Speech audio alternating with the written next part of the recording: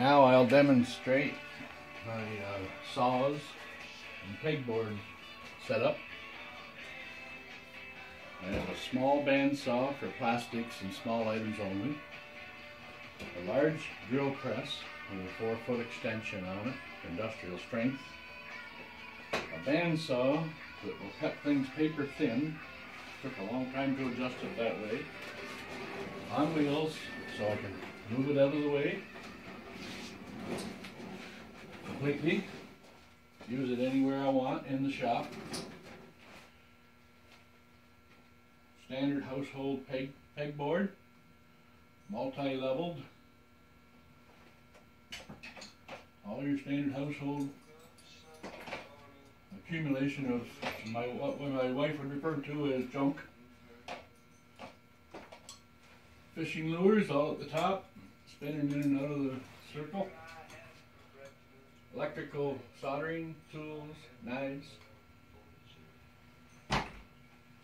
Household items here. I have a spare old refrigerator that holds all of my paints, spray paints and cans, spray cans. I have another old refrigerator here, wine cooler refrigerator, and it holds all of my glues and chemicals so you can't smell them. And I have another old wine cooler down here that holds other paints and caulking supplies and stuff of that nature, so you don't have to smell chemicals in the shop. Works great. I'll move this camera slowly. This side of the shop over here, nuts, bolts, screws, boating supplies, repairs, torches, soldering irons, plumbing supplies,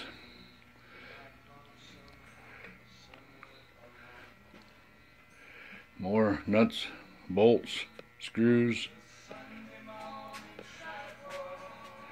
I'm going to point it towards the ceiling so you can see that I hang all of my least frequent tools on the high ground. And they're all on tracks so that I can pull them out and use them as required. Whoop, just dropped the phone. I'll have to edit that out. Be trying to get the camera situated in such a way that you can see the functionality of the overhead equipment here. Air tools, jigsaws, glue guns, soldering irons, fans, all on rollers that I can move in and out of place anytime. Most commonly used tools, all on my homemade Lazy Susan, I should say.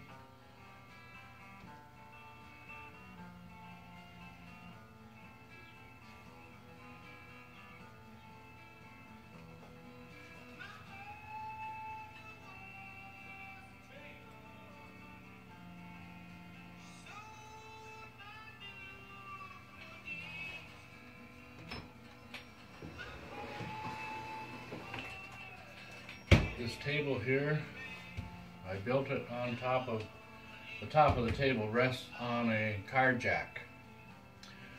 I put a 3/8 inch drill bit, or sorry, drill socket right in through the door, and it raises the table up 12 to 14 inches and stabilizes it there so that I can work on changing blades or changing saws, attachments, and what have you. And then I just need to lower it when I'm done. This side of the room over here is the west wall. Has numerous electrical components, nuts, bolts, screws, air compressors, boating supplies, oils, lumber, fishing rods, steel on the ceilings, chop saws, collections of various pictures. Might better get a picture of some fish while we're here.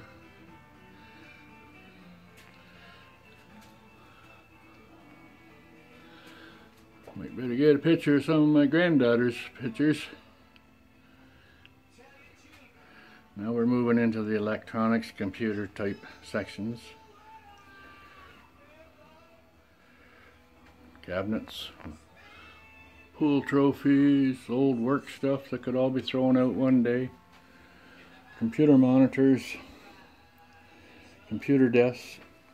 Behind the computer desk is very expensive lumber, hardwood, printers,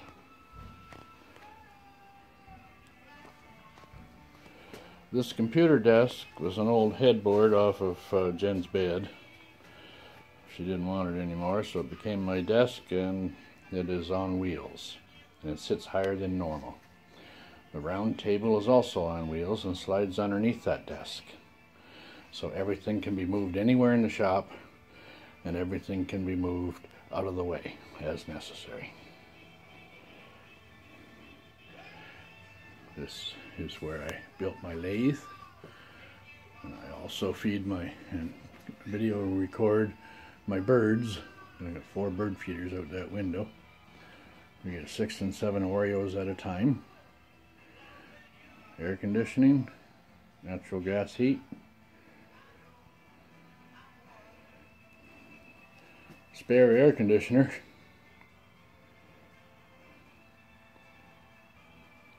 Bandsaw that works perfect. And that's about it for the shop. Did this for inventory purposes in case something happens and insurance requires it.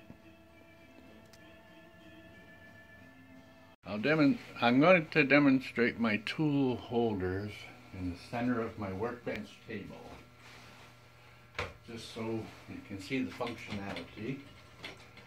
Tools are all out here. Tools are all exposed. 95% of all the tools you'll ever need reside right on here. And they're on top of my workbench, so I can pull it out and get access to it. Just like that. There's another turnstile at the back here with most common wrenches, tools on it.